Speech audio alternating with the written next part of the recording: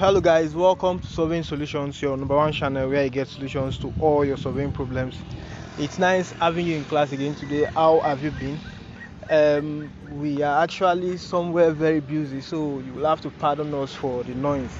So on today's video, we are going to show you how to carry out setting out using your mobile topographer. I know you'll be wondering, okay, what do we mean by carrying out setting out, and how can mobile topographer help you carry out setting out? That's what we are going to show you in the next couple of minutes. And again, there are videos on the channel that talks about how to use mobile topo. We'll leave the links to those videos on the description section where you can access those videos. However, let's get to the business of today. Now, there is a particular information I will have to give to you about that feature. When you use your mobile topo, there are different things you can do. Let's say you come to survey and then you try to get a point. Let's say you acquire data and then maybe just for an overview, let's just stop the accurate positioning. When you add this point here, when you click on this third icon from your left, which is to add point label, let's say we call this test. We say good, we have saved that. We peradventure move to another point, which we're actually doing. We move to the point, we start accurate positioning, no matter how inaccurate it is now, because just for test, we stop and then we add this point again. Let's call this test 2, right? Let's call this test 2. We say save. Now, when you come to this fourth icon, which is the list of points you have on your, maybe you've actually acquired, you click on the icon, you would see the data, right? Now, what this means is that you can actually move this data to maybe export. Yeah, let's use the word. You can actually export this data to any other software or maybe application to work with. And we've shown you how to do that, how to move as KML, CSV, TXT, and the rest of that. But there's something we saw recently that if you save it, it is actually saved to a separate folder on your mobile topographer, like on your storage device, maybe your phone memory or your memory card. So when you save it, like we are using this save icon, which is the fourth from the left, right? Good. Now we are using this save icon, and this is what we have now. It's asking us if we want to what? If we want to save it. So we have given it the file name TESTRRR or whatever the case is .pts. Now this file extension here is very, very important to mobile topographer. For some time now, we have tried our best to get a PTS file and import it to a mobile topo, but it has not worked. So what this particular function does is that when you save it as this PTS file, which is, let's say, the default file that mobile topo used to save a data, by clicking on that save, not export, clicking on the save, you would find out that it will be saved to a particular folder, and we are going to show you the folder now. So you just do what? You click on this good to save. It has been saved. Now we are going to show you that folder on what? On your device. Good. We are now on the storage. If you look at it, we're on the mobile topographer folder. By default, you have 3 folders that are created. Now when you come to point list, you would see the file there. Those are the PTS files. These other files, TXT, CSV, you saw here, were the files we try to move in to this directory. Like I don't want to call it a root directory. That we try to move into this root directory to be able to see if the mobile topographer can read the file. But unfortunately, mobile topographer could not read the file because maybe it does not have the component it needs to read the file. But the reason why we are showing you this is that maybe if you see that point .pts, you might want to create a point .pts file, but you might still have the same challenge. So to save you that stress, that's why we are explaining this to you. So it is by default being saved into what? Into this folder, this point list folder. So now when you now go back to mobile topographer and then you want to bring it in, like you want to import it, you can now come to this folder and do what? Import it. And that's what we are going to show you now. Good. We are on the mobile topo now, is that not? We can decide to just clear all the points we have here, delete them, and the next thing is what? We import the point, which is the third icon from the left. So you click on this. By default, it has gone to that last folder, which is the point list we showed to you. And what is the point we need? This test rrr what's the file we need test rr.pts. So when you click on OK, the point has been loaded. Now for us to, let's say, show you what we are trying to talk about, let's still delete this, and then when we are trying to bring in this other, let's say CSV, cannot open file, we are trying to bring in maybe this txt, same error message. But when you are trying to bring in, okay, let's bring in this other file we created some days ago.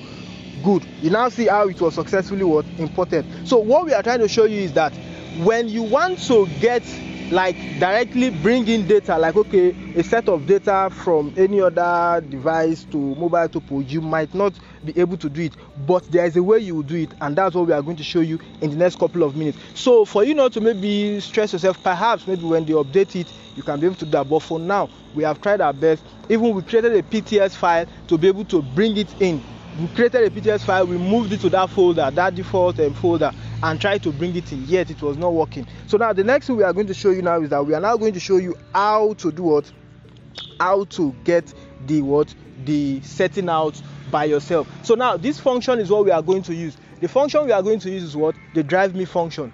That's the function we are going to use. The drive me function is the function that will help you to do what? To carry out what? The setting out. It's the function that will help you to do what? Carry out the setting out. So the next thing is what? You just click on the drive me.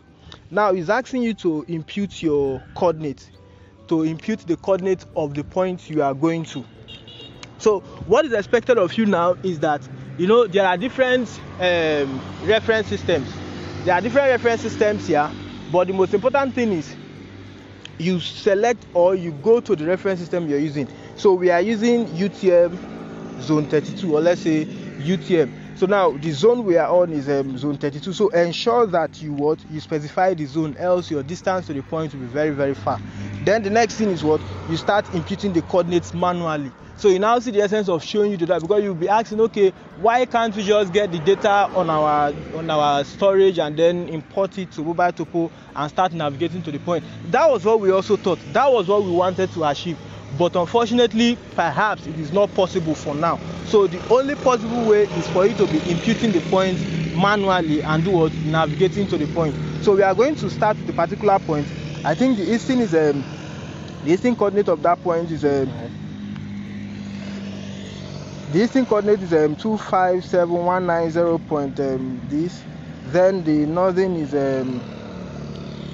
we have 790 and then 0.239. Good. So the next thing now is we just click on this sign. Now we move to our UTM. It's now telling us that we are what? 9 meters from the point. So by the time we keep moving, the points will be reducing. That means, you know, we are moving towards the point. The distance will be reducing, rather. The distance will be reducing. You can see the distance is reducing, and we are almost on the point now. Good. We are on the point now. So we are trying to get what?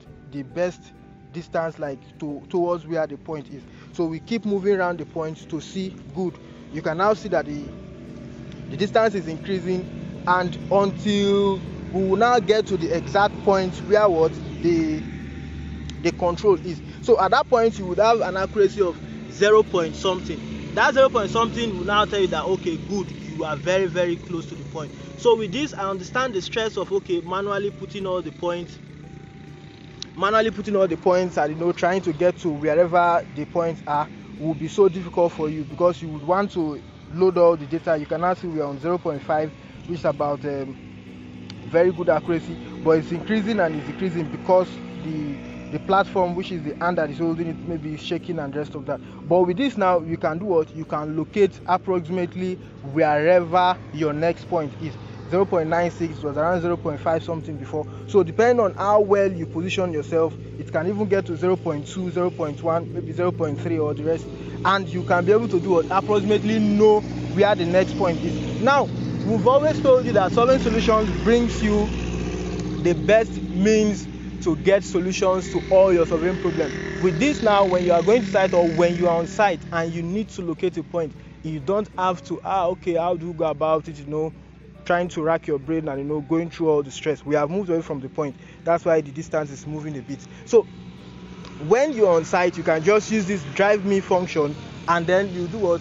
With this drive me function, you can be able to locate the point of interest. your point of what interest. Unfortunately for now, we have not been able to get how to load a set of data as with the extension .pts. However, maybe subsequently they will get to do that on the what you call, maybe on the application or whatever. But for now, this is how you can manually do what, impute your points and carry out setting out using your mobile topographer. So yeah, thanks for coming to class. We hope we've provided solution to this particular surveying problem.